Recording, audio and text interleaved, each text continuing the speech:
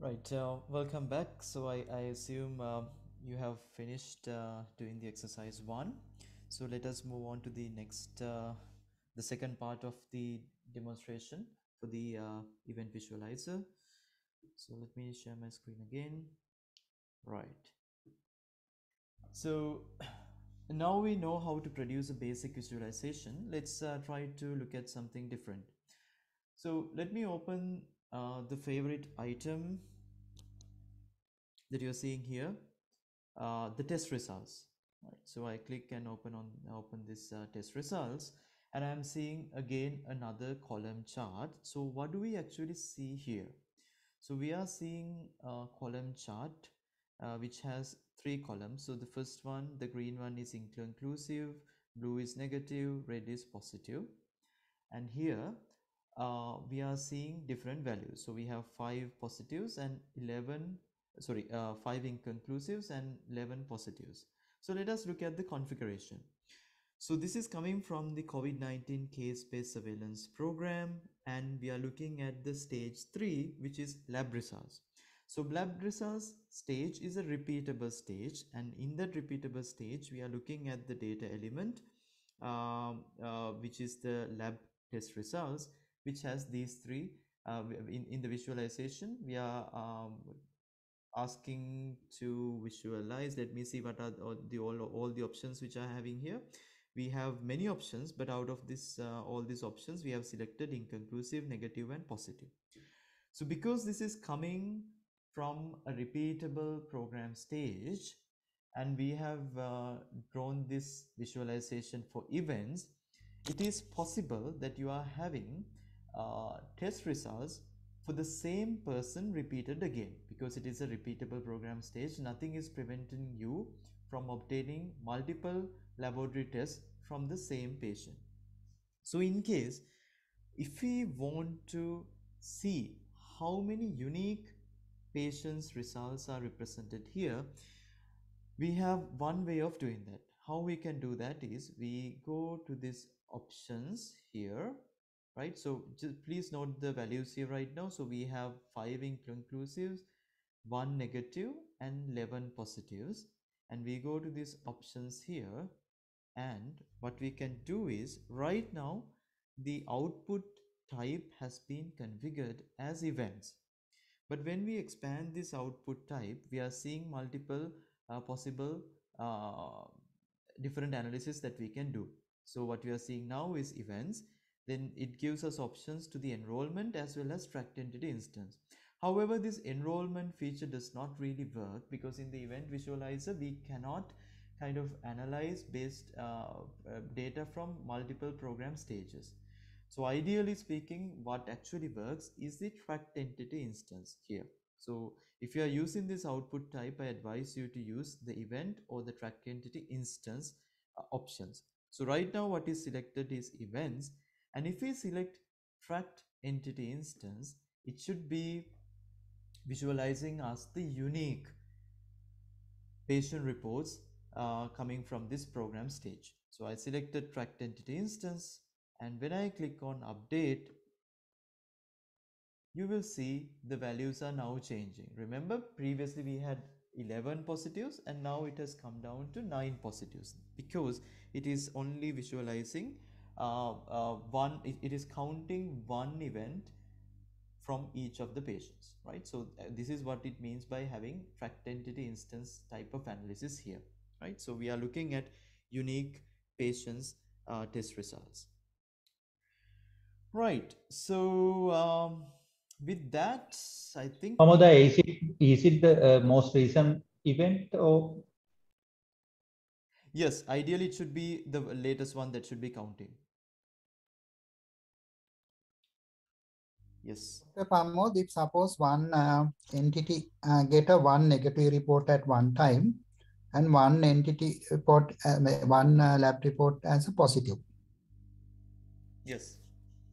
two event, but for the same entity, what would be Yes. the result? Of course.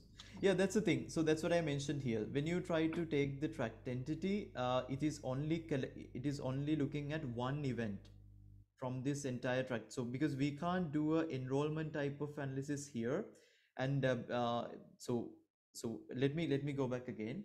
So here we had two options. First one is events and second one is tracked entity. So here we are looking at out of all the events. So just imagine if you get a table of as you correctly mentioned, like so many patients are there, like it could be the same, I mean multiple reports from the same person. Okay, and then again you also have you can also have one report coming from one person. But ideally speaking, here what we are looking at, we will forget about the event type, right? We will be looking at tracked entity instance. So for example, just imagine if you have a unique identifier for each tracked entity, right? Say 001, 002, likewise. So it will only count how many you have. I mean, like, so if you have say 3 reports from all of them, it will only take into consideration one, right? And it will count how many unique tracked entity instances are there which has positive values, something like that. So this is not ideal. As you correctly, like, both the questions are about, like, I mean, what if it has multiple values, will it be shown here? No, it is not. So that's why probably there'll be like some enhancements coming to this event visualize application, which will provide you more functionalities to address these types of analysis. But one thing I can mention is, if you really want to see how many unique counts are there for each different, like, I mean, combining different data element values coming from events, tomorrow we'll be discussing about program indicators. So there we have the possibility of defining it in such a way where we, I mean, like, I'm not going into depths of how to configure program indicators, but there we can do something called filtering, where we'll be able to kind of like define the positive values in the filter and kind of do a track entity type or events count, right? So there we will be having more flexibility in producing aggregate visualizations in a better way. So I guess I'm not going to take too much time explaining what is possible in program indicator configuration. So we will discuss about that tomorrow. But this is one limitation we have with this event visualize application at the moment.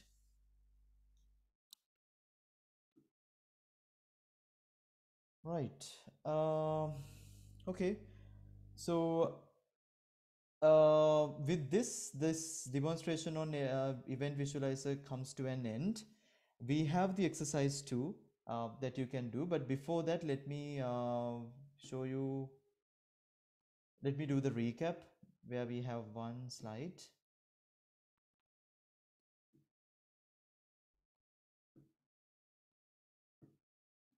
Yeah. So we'll be discussing briefly on this slide what we have discussed under event visualizer. So when creating a visualization that uses events as the event output type, both event and tracker data are handled in the same way, right? When we are using event visualizer. So this is what we discussed a while ago. The enrollment type of output is not really working in this application, right? So this is one major limitation which we have in the current event visualize application. We can't analyze enrollment type data. So if we are thinking of one enrollment to a person where we want to kind of have data connected from multiple stages, that's actually not working. And then tracked entity instance output type will only work with tracker data, right? It is the tracker data, not really the event data, because it is only counting number of unique tracked entity instance that meet a given criteria within a single program. So when it comes to our last example, it will only count the unique criteria is whether there is a positive, or I mean whether we have a lab result there, and in that list it will only count the tracked entities, the unique tracked entities, right? So we can't actually do a kind of granular analysis taking into consideration the event data values. So these are some limitations which are there in this event visualize application as it is now, but still it is a very handy feature to produce some output, especially based on event data. Right. So with this, we come to the end of the section on Event Visualizer. So now you can do the exercise 2, which is a very brief one.